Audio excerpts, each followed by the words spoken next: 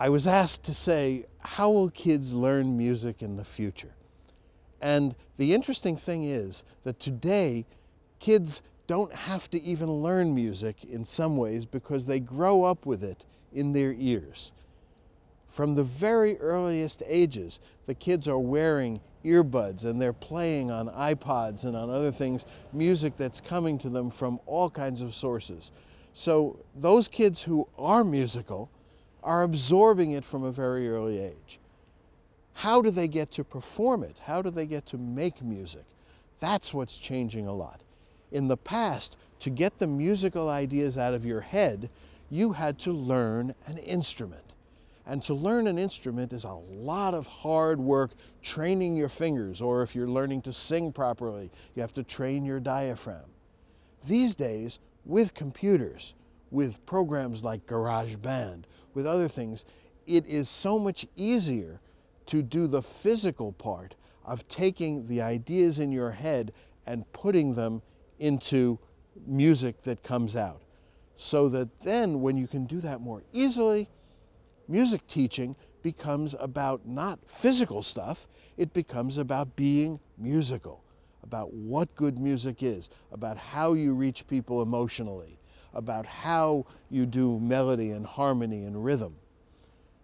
And then the next part is working together.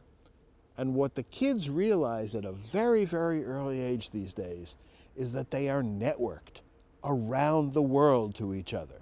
So that you don't have to be in the same room with somebody. You can be, it might be nice to be, but you can make music with anybody around the world in real time.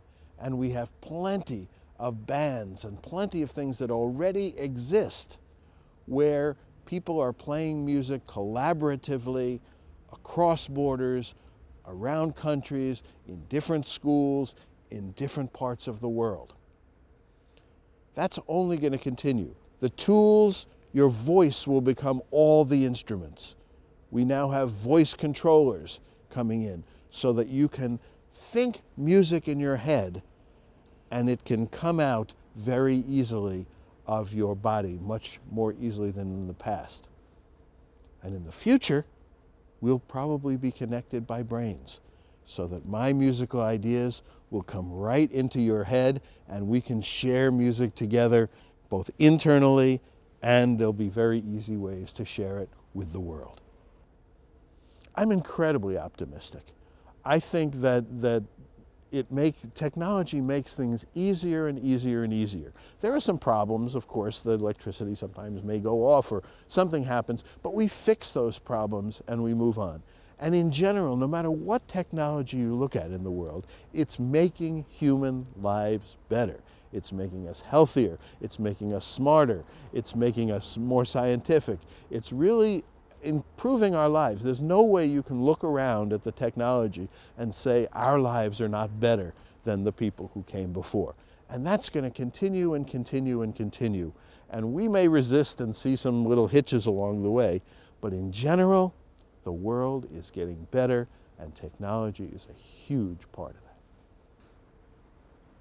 One of the things that's happening is that machines are becoming very important in our lives. And in fact, what we are becoming, like it or not, is a human-machine society.